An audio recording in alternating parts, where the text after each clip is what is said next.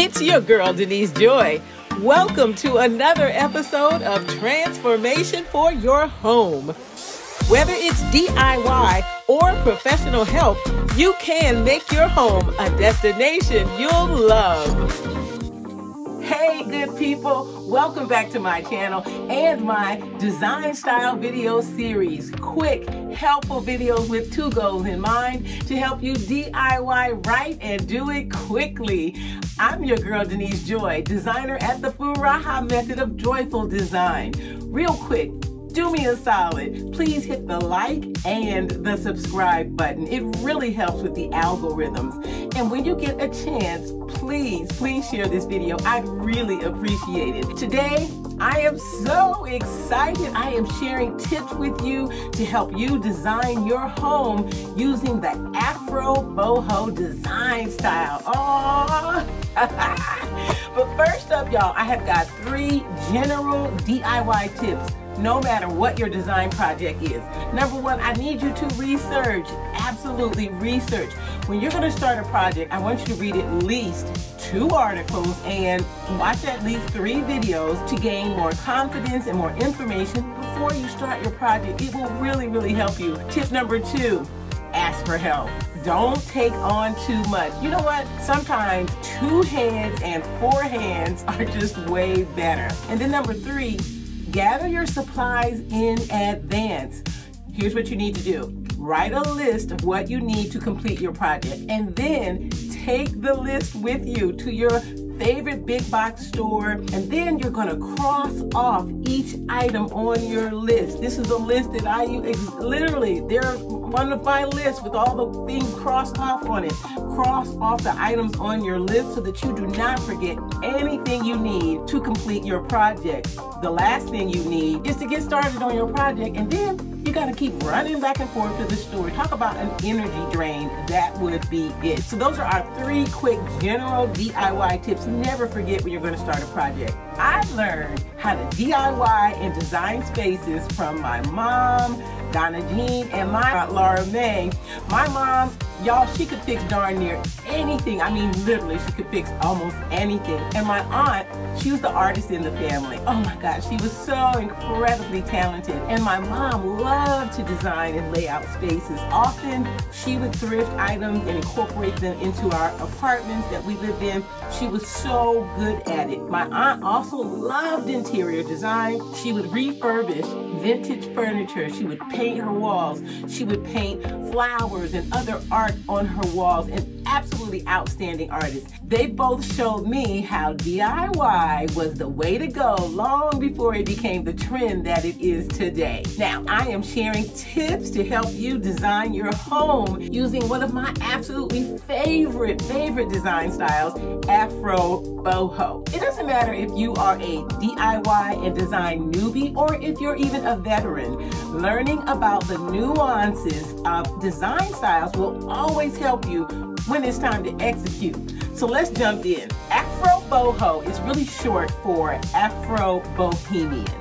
And so I want to break down the word bohemian. The literal definition of bohemian means a socially unconventional person, especially one who is involved in the arts. Afro stands for African and diasporic elements, and boho or bohemian became a design style or approach in Paris in the 1900s. Now, Afro Boho differs from the boho style in that Afro Boho has an aspect of honoring one's heritage and culture, which you don't often find that in just a pure boho. Now, both styles have an appreciation for natural elements, but Afro Boho tends to use more intense and rich colors than a modern boho color palette. This wall right behind me right here, this accent wall that I painted just last year, is indicative of elements of the Afro Boho style. This is a kuba cloth, which is a woven fabric indigenous to Western Africa, inspired accent wall that I actually freehand painted, and I'll drop the link so you can see how I did this, and you can maybe even create one of your own. As well, I decided to wear a little nod to the Afro Boho with my dashiki-like shirt today. It's really not a dashiki because it's really a print or more of a batik, but it still is indicative of the color enthusiasm that you find in the Afro Boho style. My main tips is don't be afraid to add everything you love and then layer and blend everything with color, texture, and pattern. Afro Boho is a decor and a design style that blends that bohemian aesthetic with Afrocentric aesthetic. It shows off the playfulness and the sophistication at the same time, which is one of the reasons why I absolutely love it. Folks who are drawn to this style enjoy exploring and representing their Afrocentric heritage. They also have an appreciation for travel and other culture. Afro Boho is just loads and loads of fun, and I encourage you, if you are leaning towards or considering it, jump in. Don't hold back. Don't hesitate. Where are some places that you can shop to look for some Afrocentric or Afro Boho inspired kinds of pieces? Well, thrift stores are going to be a great place for you to check out. You will find a lot of eclectic types of pieces, and that's another element that is also embedded into the Afro Boho style, that eclectic. Eclectic means, in a general sense, where you are adding pieces that don't seem like they should go together, but you're incorporating them in a way that make everything make sense. You can also check out one of my favorite stores, which is World Market. Even if you don't have a World Market near you, they have a great online shopping experience. I encourage you to visit World Market, check out what they have. You're going to find some great pieces at some really decent prices. Also, check out African festivals. You may have an African festival in your hometown, or you may even travel a little bit. It will be worth it. Also, that secondhand store experience might not be a thrift store, might be a consignment store or something like that. We have a store locally here near where I live called Community Forklift. You can find lots of vintage furnishings and even sometimes contemporary and new furnishings where you're going to get a steep discount because that's a non-profit. I actually call Community Forklift the thrift store for DIYers, and you might have something like that and in your local area, take advantage of it. And last but not least, Facebook Marketplace. Oh my goodness. I have a whole video, which I'll drop the link, of how to shop on Facebook Marketplace. I have found, not only for myself, but for my design clients, some of the best pieces, whether it was Afro Boho style or some other style. Facebook Marketplace is terrific to get unique, eclectic, all kinds of items that you can incorporate into any style. But definitely check it out for pieces that would fit the Afro Boho design style. What kind of decor and other elements do you see in this design style, and where do you even use these elements? Well, I'm glad you want to know because I'm getting ready to drop it on you. There is so much you can do and so much fun you can have. Again, remember, it blends that playfulness and that sophistication and just gives you that kind of that unique vibe. I know you're going to love it. Afro Boho can be styled in any room in your home. Actually, my entire home is styled using varying degrees of the Afro Boho aesthetic. And not only do I love it, every person who comes into my home falls in love with it. They say, oh, I don't want to leave. And, you know, my saying is, you want a home that's always a destination that when you leave it, you can't wait to get back to it. Well, this is what Afro Boho will deliver for you. Now, as I go through the list of elements in this style, I'm also going to be showing you some photos of rooms that I've designed that show you an example, and it will inspire you for your own ideas. So Afro Boho consists of that layered pattern, as I was talking about. Think of these types of patterns pairing even this pattern with the kuba cloth pattern on the wall behind me. They do not conflict with each other. They can work together. Afro Boho has bold, saturated colors, But you can also use a neutral color palette that can anchor an Afro Boho space. And I have a dining room here that shows that quality of using a neutral as your color palette. Also, mixing time periods is okay. Modern furniture or contemporary furniture mixed with more vintage pieces. You want that cozy lighting. You want to also mix of soft and hard surfaces. So for example, if you had a wood bench of some sort, you want to soften that with pillows or maybe a soft sculpture on the wall like a juju hat or something like that. Animal prints are also big in the Afro Boho. Natural elements, lots of live plants and plant imagery in artwork and pillow accessories. Now for those of you who are live plant challenged, you can always get fake plant. This is a pretty wonderful depiction of a cacti, but it's not real, so you can still have that plant element in your Afro Boho scheme, even if you say, Denise, girl, I'm always killing the plants. Don't let that hold you back. You can also add plant imagery in artwork on walls and even on pillow accessories. And I have an example of that in a living room that I did for a client in New Orleans. We used the plant motif on her pillows. Hey, don't forget about dried plants as well. Dried eucalyptus or dried palm fronds are also wonderful that you can use to give that kind of a natural element. Wood, using wood, new or recycled wood. And if purchasing something that's real wood is out of your budget, definitely go for some of the laminated wood pieces that you can still get that wood element. You also consider some exotic wood, anything from bamboo to zebra wood.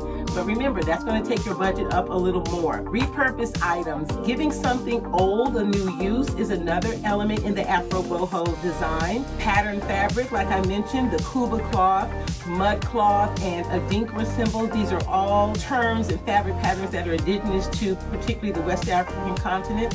Woven baskets, woven rugs, lots of pillows. Really, comfort is another aspect.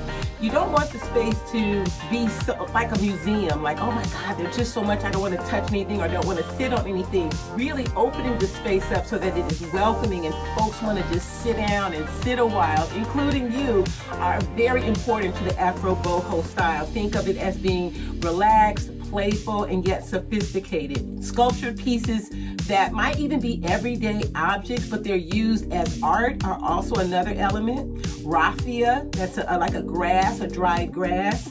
African mask. Masks could show any quality from serious to playful. Traditional African jewelry that might be displayed as art and or sculpture. Again, framed art and canvas art are another aspect of the Afro Bohemian style, as well as carved stools. This is another big element, showing an appreciation to the artistry in one's heritage, and particularly in the African or diasporic heritage. Wood blinds are another element, another way to bring in that kind of a wood feature into one's home. Upcycle pieces, using a dresser, for example, to store things or to hold dishes or something. Again, that's sort of using something that has one purpose but using it in a new way. Also painting the furniture, not only leaving the wood in its natural state, but painting a dresser in a bold pop of color would be another aspect of Afro Boho, or a direction you could go in. Macrame wall hangings are all the rage. Now see, that's a crossover between Afro Boho and Boho. There actually is quite a bit of crossover, but as you can understand as we've gone through this list, that Afro Boho has some very distinctive elements that distinguish it from a pure boho. Also, wood floors or ceramic floors are big in the Afro Boho style. But listen, I had a viewer who messaged me and she said she had carpet on her floor. Don't let that hold you back. Layering area rugs on carpet and also layering rug on rug is another element of Afro Boho. So if you don't have wood floor or you don't have a ceramic floor, don't let that stop you. You can get your Afro Boho on still. Bonus, bonus, bonus. Make your own pillows. Here is a great thrift hack to make your own pillows. You're going to go to the thrift store. You're going to look for the section where you find ethnic type of attire. I do this all the time. You're going to look for a long, sort of a caftan or a muumuu. It could be for a man or a woman. What you're after is the square footage of the fabric. Look for a pattern that you're going to appreciate. You feel it will work well in your space. You're going to save so much money with this hack Plus, it's not hard to stitch a pillow, a square or even a rectangular pillow. The pillow inserts are really economical. I love to get the ones from IKEA, the feather, down feather inserts, super reasonable. And you're gonna purchase a caftan or a muumuu with all that square footage for maybe anywhere from about 10 to 15 bucks, maybe even less than that at a thrift store. If you don't feel confident, what did I say earlier?